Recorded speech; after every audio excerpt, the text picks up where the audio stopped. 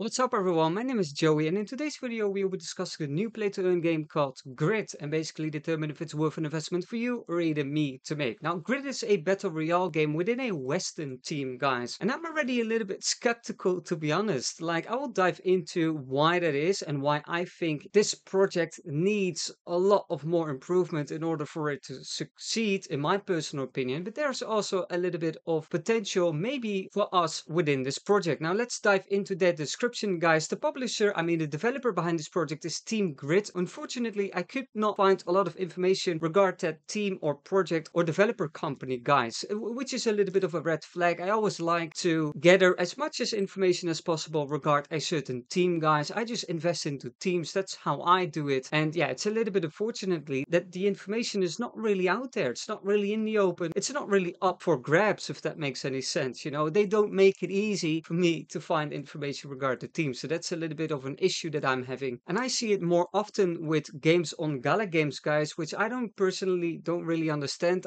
You're a project, you are seeking for investors, so at least have a known, transparent team out there that we can learn about. Right now, their description is this town ain't big enough for the two of us, and it ain't just the two of us looking for a fight. Ride or die in the ultimate Wild West Battle Royale, where there's more to winning than aiming true. Settle up and ride across town, building the best poker hand from found weapons to make a killing. Grab the best shooter to hand and gun your way to infamy on the new frontier. Explore the towns, oil fields, and plains of the untamed West as you try to hitch a ride on the last man alive train. But hold on to your 10-gallon hat, it will protect you as you're shooting up a storm. If a gunslinger shoots you down, keep your head on. A 1v1 Wild West showdown could put you back in the game if you got a quick draw. So that is basically the gulag mechanic in Warzone guys, Call of Duty Warzone, the battle royale of Activision. And we can already see a couple of screenshots guys. Now I have to admit the screenshots do look very good guys in terms of production value. This is a AAA game. We can see it right here because if you're familiar with my channel and seen my previous videos, you know that there's a lot of shite and garbage currently in the gaming crypto space and overall in the crypto industry, I need to admit. So whenever I see a production value like this, I just like it already. Okay, that's a little bit of a plus side, a little bit of a green flag I would say, because look at this guys, it looks very nice. Also, I think a Western team is quite unique. It reminds me of Red Dead Redemption, which is a very popular game by Rockstar guys, especially the second sequel, which was absolutely phenomenal. And it reminds me a little bit of that guys. So it's a very unique game and a very unique team, which could be beneficial for this project and this game guys. We can also see a couple of different weapons that players can choose from. I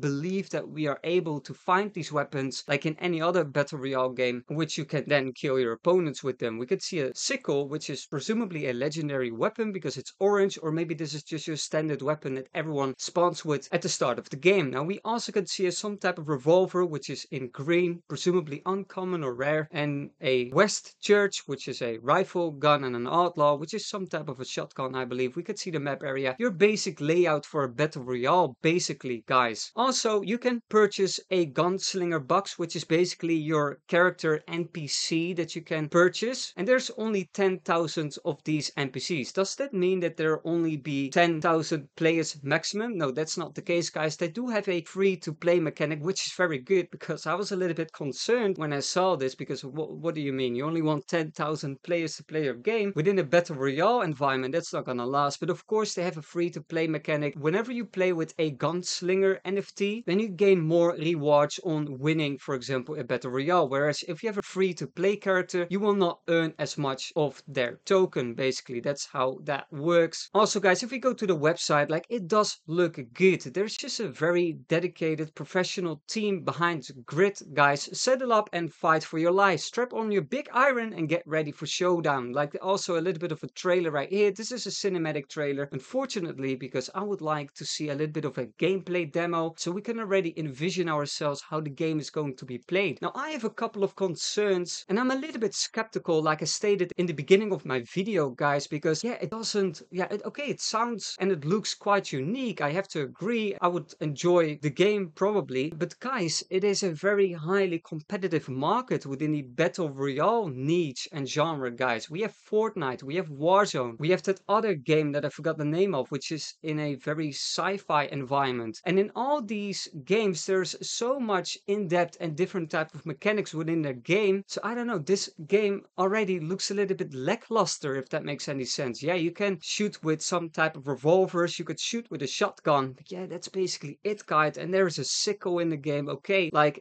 you can only go so far within a Western team. I hope that makes sense. Unless the environment is very interactive, which would be cool, like trains running down the world and other events happening within the world, then this Battle Royale can diverse themselves and be unique and truly unique within the Battle Royale genre. But yeah, a Western team, you can only do so much. You can't implement rockets, you can't implement all these sci-fi mechanics. Within like Fortnite, you can let your fantasy go wild and it would be possible within their ecosystem. But with a Western teamed, some type of semi-realistic Battle Royale, yeah, ouch. I'm a little bit skeptical on that, guys, because yeah, it's new, so it's going to be played a little bit, but I'm a little bit skeptical for the long term and the longevity of this game, guys. That's because I think I would be enjoying this game for 1 or 2 days, and then yeah, it's gonna be very boring for me. But that's an assumption, guys, because yeah, we just have to play the game in order to really form our opinion on that aspect. Okay, guys, run and gun or hijack the last train out of the town. But remember, sometimes there's no running from the coming calamity. Whatever this means, guys, I have no clue. There's some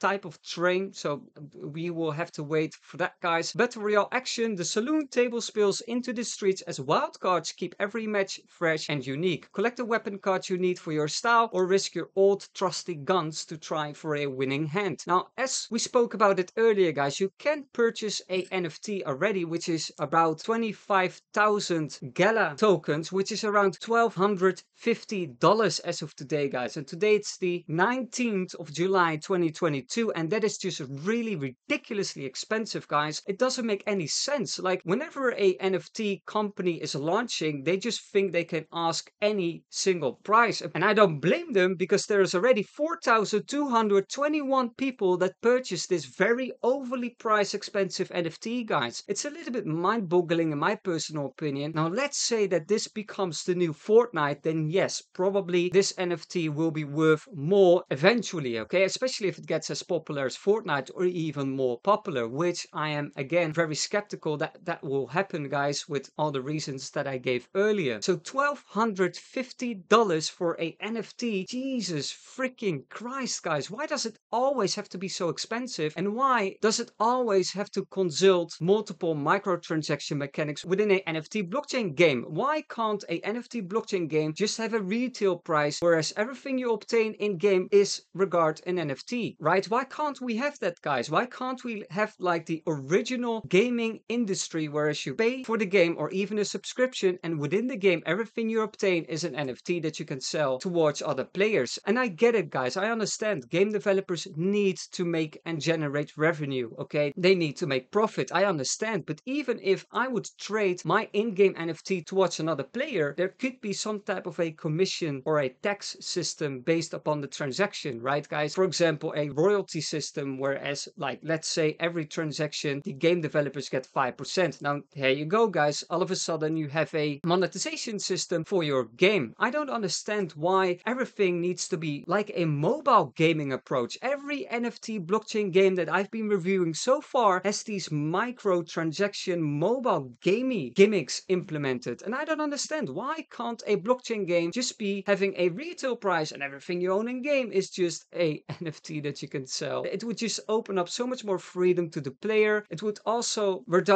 a lot of these shitty predatory microtransaction systems that we see a lot these days. So yeah, I'm a little bit skeptical, guys. Overall, yeah, the production level does look good. Now let's look at the Twitter account real quick. And this is also a pity. Why doesn't Grid have their own Twitter channel? I don't understand. Like, they link it to Gala Games again, just like Fortitude that I've been reviewing 2 days ago. So I don't really understand why they do that, guys. Now let's look at the Discord account real quick. Yeah, there's not a lot of things going on, guys. Like there's an announcement section which has 0 posts and grid discussion. Yeah, I mean, there's basically nothing going on. If we go to the Sword Discord, a project that I'm following currently, they just have so many updates and like they show different type of designs that they're working on, and they go really in depth with their development updates, guys. That's what I really like, because that shows me and tells me that the people behind this project are just very dedicated, passionate game developers, guys. They just want to siege every single moment in order to explain and tell us more about their game, and that should be the approach, guys. Those are the guys that I invest in, and it has been beneficial for me personally. Like I stated in my previous videos, guys, I will make a couple of videos shortly, especially on Sword, because on